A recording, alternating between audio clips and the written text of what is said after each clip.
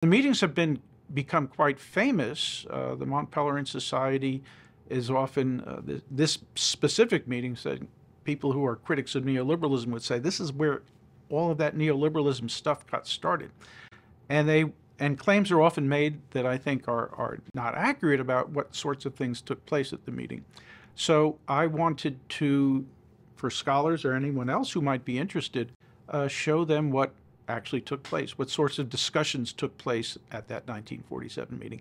And it's, in addition to that, it's a lovely meeting because it was all of the people who one would identify as being important in liberalism in the 20th century were there. So I'm Bruce Caldwell from Duke University. I'm the director of the Center for the History of Political Economy there and a research professor of economics. So Friedrich Hayek is an economist. He was born in 1899 and died in 1992. And he was born in Austria, but he moved to the London School of Economics in the 30s and 40s, and then moved to the University of Chicago on the Committee on Social Thought in the 50s and early 60s, and then he moved back to Central Europe, both Germany and Austria. He is an economist who's worked on various areas within economics. His initial work was in monetary theory, so he had a famous conflict with John Maynard Keynes, who later became actually rather a close friend when they spent time together in Cambridge during World War II. He also is famous as a critic of socialism. It's a socialist calculation debate. And in the process of developing his ideas in that debate, he also talked about the use of a market system, or the ability of a market system, a well-functioning market system, to coordinate behavior in a world of dispersed information or dispersed knowledge. So he's actually made multiple contributions. Capital theory as well. So within economics, he's done a lot of different stuff. So Hayek had a number of contributions outside of economics. He, during the war years, turned away from economics to a project that he called the Abuse of Reason Project. And he was trying to understand why the world was turning towards both totalitarian systems of the left and right, fascisms and Soviet communism, but also what the intellectual roots of that were. So he very much drew on the intellectual history of the 19th century into the early 20th century to try to explain that. So intellectual history is one of his contributions. In the process of doing that, he wrote what he said, this is a political tract, was The Road to Serfdom, published in 1944. He was worried then about the way that the world was going after the Allies would win in World War II, what would be the nature of the political and economic setup subsequently. He also did a book on theoretical psychology, The Sensory Order. This actually came out of some of the writings that he did in that Abuse of Reason project. The Scientism essay talked about some ideas about limits of approaches to social scientific phenomena, and it bred in him an interest in psychology that actually dated back to papers he had written when he was a student in Vienna in the early 1920s. After World War II, he was very concerned about the future of liberalism. He wanted to try to articulate the foundations of a liberal society, what sorts of criteria could one use to identify a well-functioning liberal society. So the Constitution of Liberty and Law, Legislation, and Liberty are his two contributions in that area. So he made contributions in a lot of different places. That's one reason why I find him such a fascinating figure. In order to study his work, you really have to take a deep dive into disciplines outside of economics. So I've been working on Hayek since the 1980s, but in the 1990s, I decided to try to do a book on Hayek's methodological contributions. I found his insights into the limits of economics as a science to be quite important, and that's what I wanted to pursue. In the process, I did a couple of volumes in a book series that the University of Chicago Press puts out called The Collected Works of F.A. Hayek. And when my book, Hayek's Challenge, was getting ready to be published, I was approached by the person who was the editor of that series, the general editor, Stephen Kresge, and he said he was getting ready to step down, wondered whether I would be interested in taking over the general editorship of the Collected Works project. This was in 2002, and I've worked diligently on it since then as the general editor. As general editor, I did some volumes myself, but I also solicited other people to be volume editors. A volume editor would produce both a text that was a correct reproduction of the text of the originals, but also add explanatory footnotes as well as an editor's introduction to try to put the work in context. And that just was completed. The final volume of that, there's 19 volumes, was completed in 2022. So I'm very happy to have that project after 20 years finally completed. It was started actually in 1988. The Fatal Conceit, Hayek's final book, was the first book in the Collected Works. So it's a project that really extends however many years it is from 1988 to 2022. That's how long it took to complete it. If we were trying to gain lessons from Hayek, specifically the lessons that I learned doing the book Hayek's Challenge, as I said, that book focused on his economic methodology. And what Hayek thought was that when dealing with essentially complex phenomena, which is what he thought would be true in the case of the economy and also of the brain, which is one reason why he was interested in doing the sensory order, that often the best that we can do is offer explanations of the principle by which things happen, or make broad pattern predictions, but not specific predictions. Under the influence of positivism, my first book was on philosophy of science and economics, and it was titled Beyond Positivism. Under the principles articulated by philosophers of science who are in the positivist era, the idea is that you must make precise predictions in order to be a science. You must be cumulatively progressive in your ability to do that. And Hayek rejected all of that. He said, no, there are real limits to the social sciences, and we should recognize them. The way to be scientific is not to pursue an image that works for some sciences, but not for others. So if we were to try to generalize some of the ideas that come out of that set of insights, if we believe them, then it really means that that we should perhaps be more than just pursuing economics with a vision of trying to come up with, for example, ever more precise predictions. I don't think economists necessarily are doing that today, but certainly having a knowledge of the past, of the struggles that economists had during the 20th century in terms of trying to figure out what they were doing and how to do it better. The history of economics actually gives you a pretty good insight into that, not just studying specific figures like Friedrich Hayek, but a number of figures that struggled with how best to do economics as a science during the 20th and now the 21st century. For a while, for most of my academic career, I've been an intellectual historian, and my book Hayek's Challenge was that. It was mostly an intellectual history. But when I became the general editor of the Collected Works, in order to become the third general editor of the Hayek Collected Works, I had to meet the Hayek family. So I went down to Devon in southwest England and met Christine Hayek, his daughter, and Larry Hayek, his son. They needed to interview me to make sure that I was a person that they accepted as becoming the next general editor. They were great people, fascinating people, and very open and sharing. I had a long conversation with Christine separately, and then with Larry. I stayed at Larry's house, slept in one of their bedrooms. After the interview, we had dinner, sat around and had long discussions. And the next day, Larry brought me up to his study and showed me an enormous cache of interesting memorabilia from his father's life. Everything from his skis to collections of photographs that he took when he was 16 years old, going with his father through the mountains, photographs of orchids, playbills, maps. I thought these were maps for his skiing. They were maps that were from World War I when he was a soldier on the Austrian front. And he gave me free rein to look through these things, and it was always the idea that whoever was going to be the editor of the Collected Works would also be Hayek's biographer. So he had interviews that Bill Bartley, the original editor of the Collected Works, had done with his father. He had a summary of some of these interviews that Bartley called the inductive base.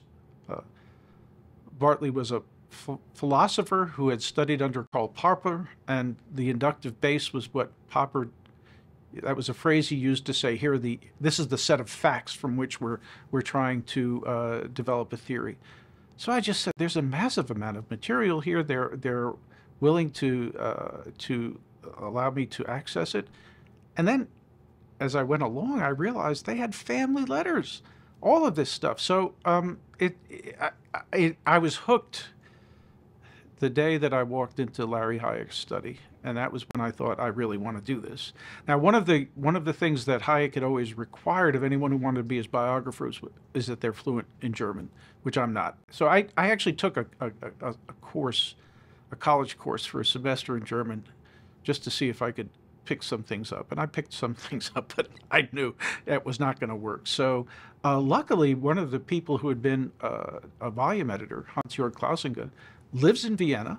So he's Viennese, just like Hayek, and obviously fluent in German, and had done a marvelous job on the 2 volumes that he had done. So I approached him and asked him if he wanted to collaborate with me on the biography.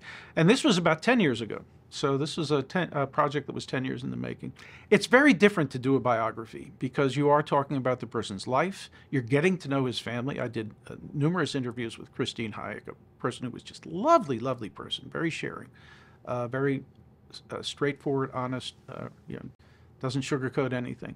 And it was a really different sort of project that I think we both warmed to over time. So that just came out in November 2022. So 2022 ended up being a very big year in terms of the things that I did on Hayek, both the completion of the collected works, and I think I'd like to mention one other project that I did.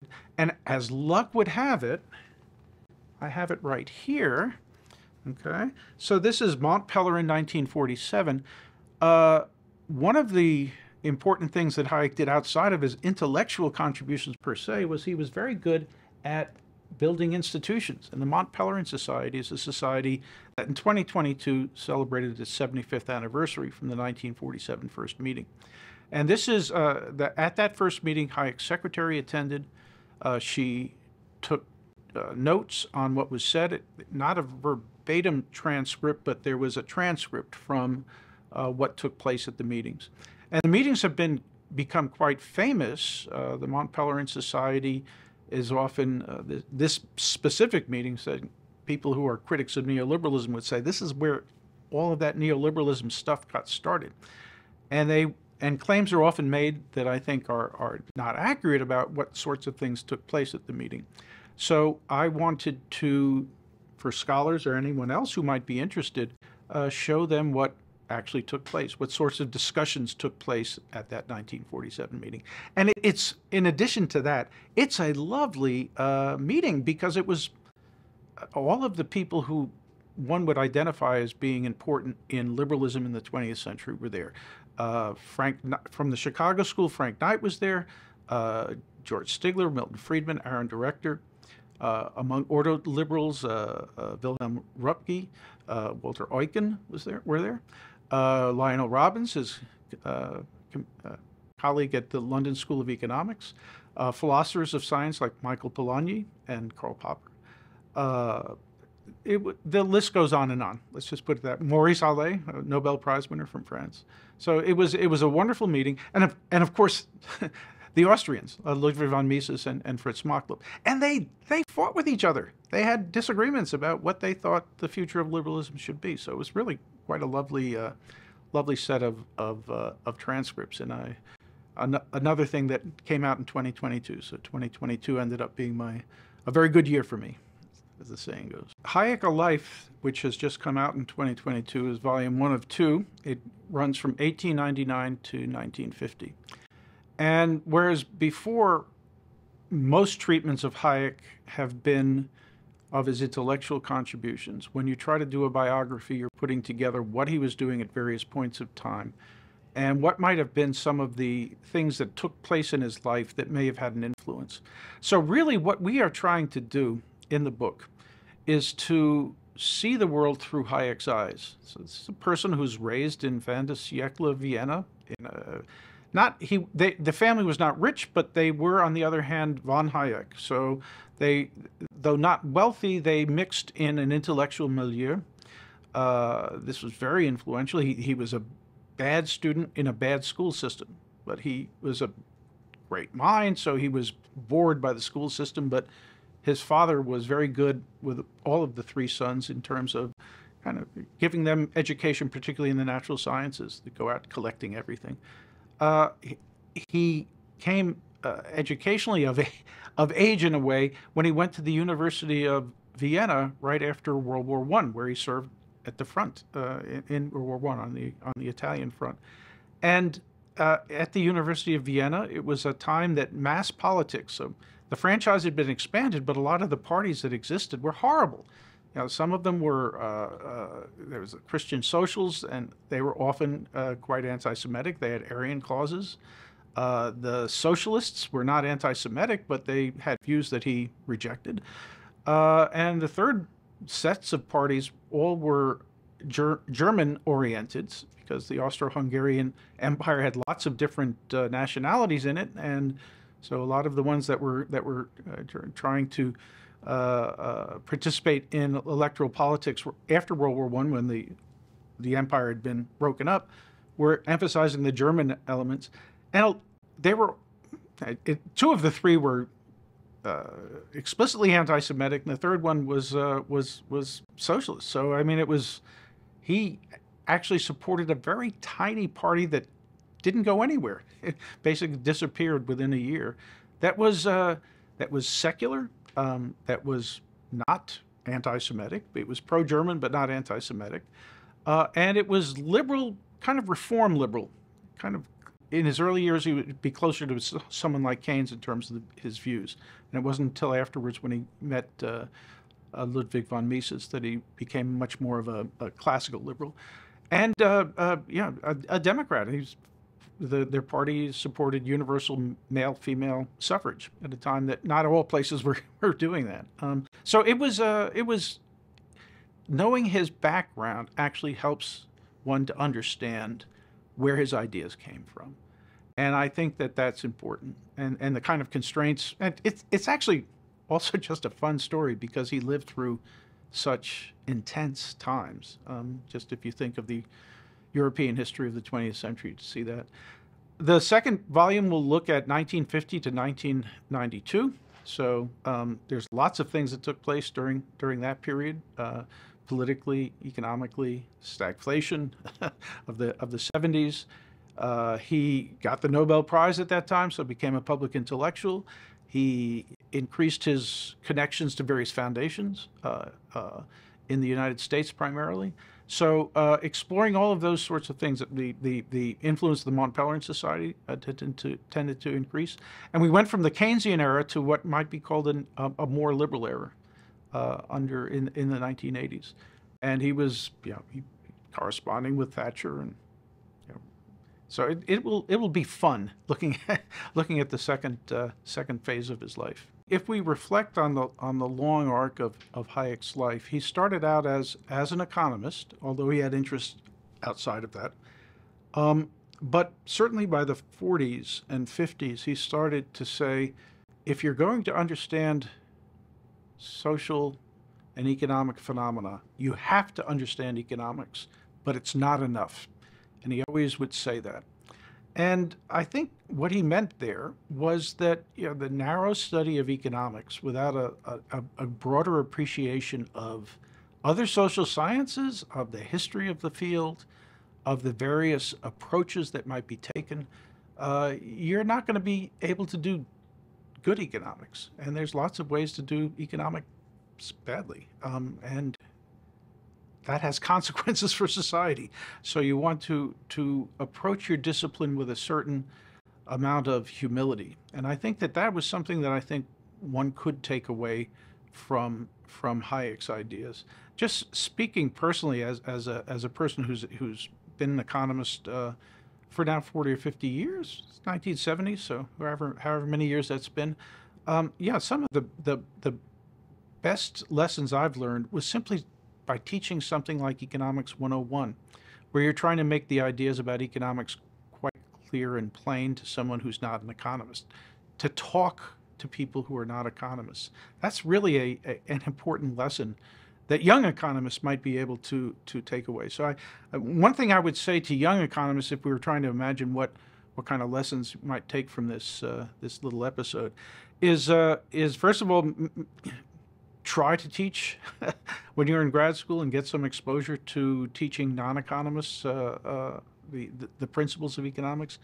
But I have to also say, I am the director of the Center for the History of Political Economy. I have an interest in promoting the history of the discipline. I think it's important for economists to know that. Take advantage of the programs that places like our center offer, and there's lots of them in other places too. Europe has a number of different possibilities for people to gain insights into the history of economics and its methodology, various methodological approaches that have been tried among in economics in the past. These are good things to at least dip your toe into, at least see if maybe you might find it something that is congenial to your tastes.